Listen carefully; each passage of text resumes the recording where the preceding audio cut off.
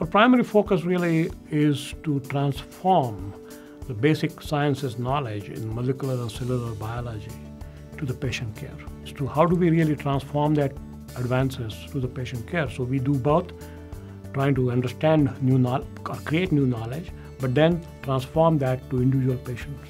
So we have today 7 different clinics addressing those needs of patients. So we have clinics like oncology clinic, cardiology, neurology, pharmacogenomics, and these clinics basically allow patients to be seen, analyzed, and then we provide them a specific treatment for that patient based on the genomics.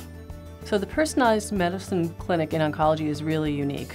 We have a number of patients who send their materials or request to have their materials, their tumor biopsies and such, sent out for whole genome sequencing, other types of genetic profiling.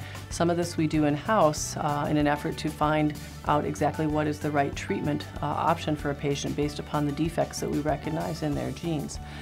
This clinic is a very patient-directed clinic, perhaps a bit different than what we do in the laboratories, which is directed at our oncology colleagues.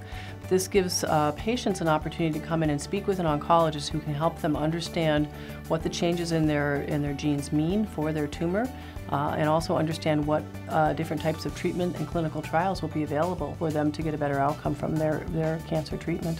We've developed the Genomic Health Initiative at NorthShore, which is a program where we embark to enroll thousands of patients so that we can collect their blood, analyze their DNA, and determine whether this DNA is important in a variety of diseases, both in identifying the diseases and predicting outcome from these diseases. We are finding many different clinical programs throughout our organization that are interested in taking this information and improving on their treatment and their predictions of disease in their particular field.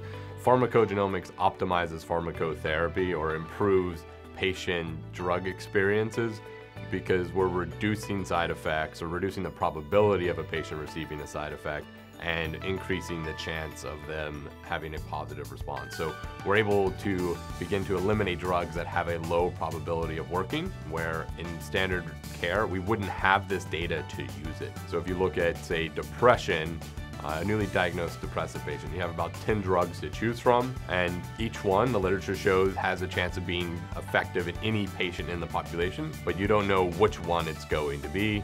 And so using pharmacogenomics, we begin to cut that 10 down to 5, down to 3, depending on how many genes you're looking at. When you have a 1 in 3 choice versus a 1 in 10 choice, you got a much better chance of getting it right the first time. The primary focus at the Center for Medical Genetics is to better understand how our genes and changes in our genes influence one's health. There are a lot of benefits to being able to perform whole exome sequencing, especially in a clinical setting like we do at NorthShore.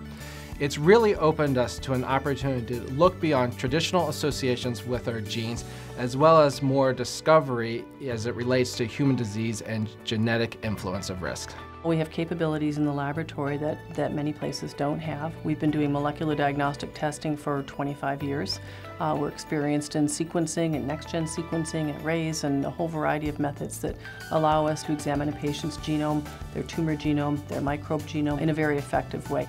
I went to NorthShore University HealthSystem because I thought that they were using the latest technology that could address some specific concerns that I had about my health in regards to future care. I was interested in finding out why I had not usual responses to medications, to see if there was an answer to that question. When Dr. Dunnenberg called me to give me my official results, he also mentioned that if in the future I were to have a heart attack and had stents in my coronary arteries, that the medications that we see on TV frequently would not produce any effect. So the solution in my specific instance is that I would use the older medications and that would work for me, whereas the new medications would not be effective. We're really on the edge of a new era in medicine. We're about 10 years after the whole human genome has been sequenced. We understand a lot more about those genes, and we are on the brink of going from using DNA information diagnostically to being able to predict what is likely to happen in a person's life in terms of developing different diseases. And as we get through these next few years, I think we'll be able to offer a lot more for patients in terms of preventative medicine, avoiding diseases, minimizing the effect of diseases on their life in the best way possible.